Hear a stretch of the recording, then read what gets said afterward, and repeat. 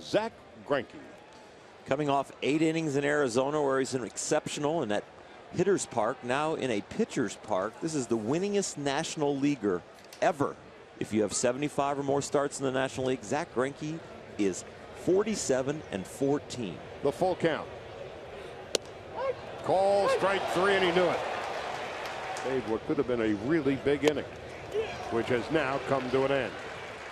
He needs to do change and get better. Well, mission accomplished to end the 4th inning. Scamper back to first base. He would have definitely scored if the ball was dropped. 4th strikeout for Greinke. Column that falls in for a hit or doesn't get recorded as an out. Turner throws out right, and that will end the inning.